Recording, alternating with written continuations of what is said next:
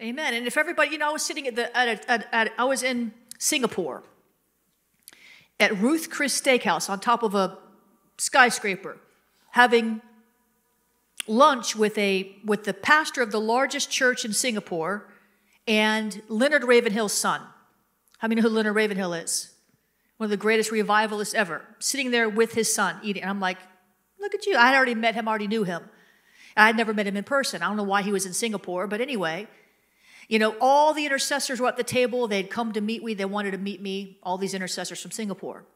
And this megachurch pastor and David Ravenhill was there. And so they were all singing my praises. They're like, oh, we love your prayer call. Oh, we love your books. Oh, we love this and we love that. And oh, it's so good to meet you. And David Ravenhill said, woe to the prophets who all they speak is good things of you.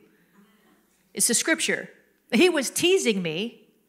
We were friends. He was teasing me. But the point is that if you're a real prophet, you're going to make a lot of enemies. There's no prophet in the Old Testament that was ever popular. And the prophets today, man, let me just ask you a question. How many more of these prophets?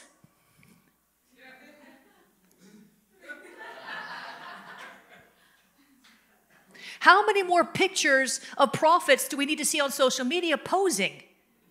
You know what they are? Poser prophets.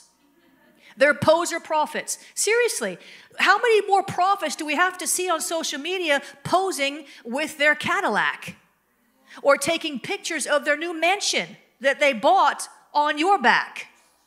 How many more pictures do we need of prophets saying, praise the Lord, look at my new whatever. Listen, go buy your whatever, but don't flaunt it. Seriously. I mean, they're like, look at me. Look at my perfect life. Can you imagine John the Baptist? Everybody hated him, man.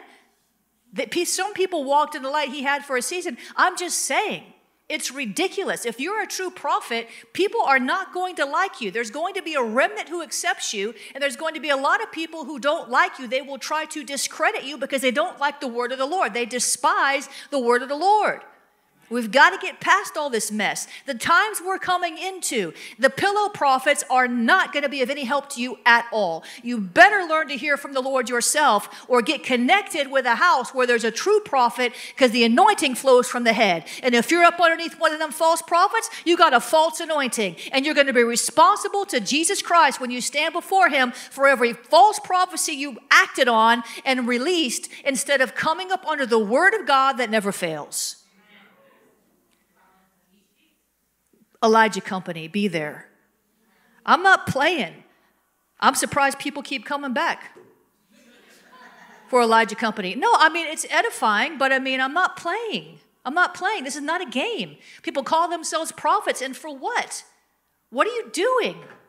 Have you ever had a warning in your life? Have you ever released a bold word? Have you ever released anything other than pillow prophecies, prosperity? Please. The time is too short to be playing these games.